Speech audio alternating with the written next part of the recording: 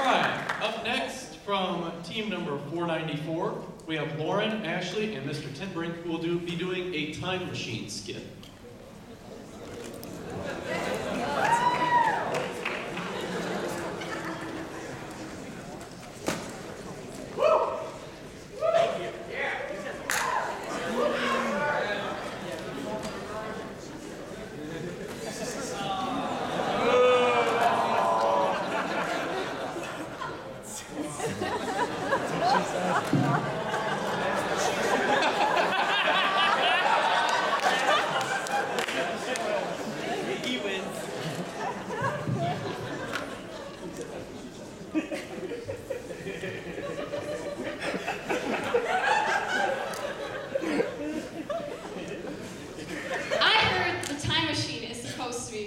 I can't wait to see it. I know, right? Time machines are way cool. I can't wait to see it.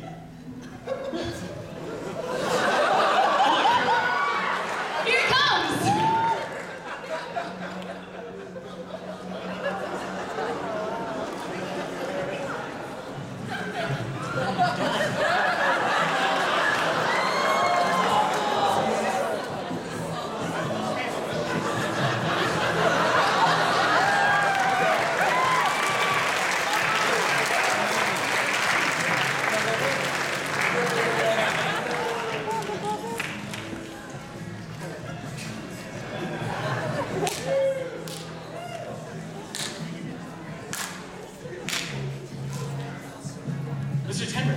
Mr. Tenrick, I can't believe we finally finished this thing. So, we were thinking that because this thing is just such a powerful device, we should do something really great for the world with it, and make the world a better place, you know? Yeah, like world peace, or putting music back on MTV. That's a good one. Sounds like a great idea. You know, you probably remember seeing something like this before in one of those old movies back in 1960. But this was built on that H.G. Wells design. That's the one. Remember that movie, The Time Machine, from 1960? Yeah. We used old robot parts, stuff from Andy Mark.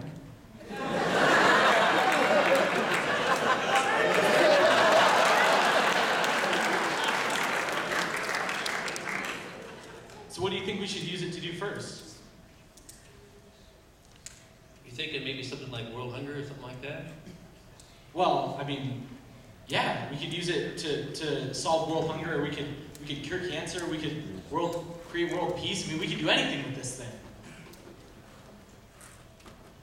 I was thinking maybe something like putting music back on MTV. That's a good one too. But actually, I think I have a better idea.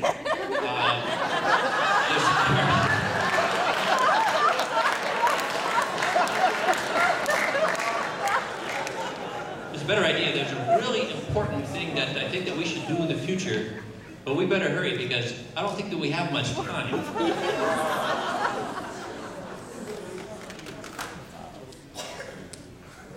Where's the line? Anyway. Like I said, you probably remember seeing one of these in that movie from 1960, right? Called The Time Machine. Oh yeah, we've seen that one tons of times. Didn't they use a DeLorean? Or a hot tub? DeLorean? DeLorean, sorry. I couldn't remember. I thought they used a hot tub. No hot dog, no DeLorean. Hey, this is the real McCoy. This is not one of those fake Hollywood time machines. Look, here's what you do. You set the date and the time here. You move this lever forward to go forward into the future, and you pull it back to go into the past. You turn on the time disc, and bam, off you go. All right, Mr. Tenrick, that's an amazing machine. I can't believe we finally got this finished. Well, like I said, there's a real important thing that I think that we should attend to in the future, and I better get going. Okay. Are you gonna come back?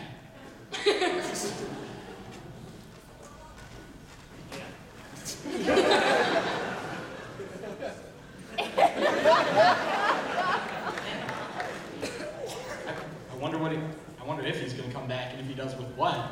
But all this excitement has made me really hungry. We should order Jimmy John's. They're fast. Hello, Jimmy John's? I'd like to order a cold cut with turkey and with That was super fast. what a trip. I brought you a few things back from April of 2011. Here, check this out. What's this? Well, that was Dave Lavery's game clue that year. As it turns out, it had nothing to do with the game and wasn't at all helpful. No, man.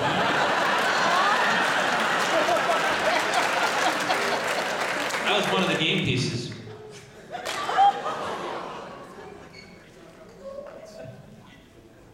How rude. Hey, it was in the kit.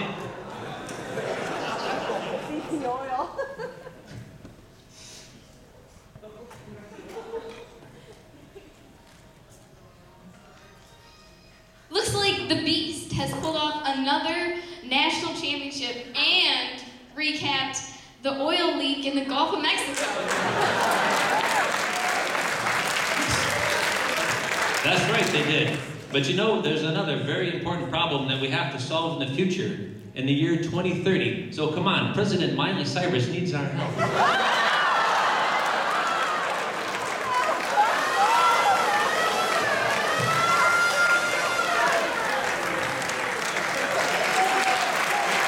round of applause for the time machine.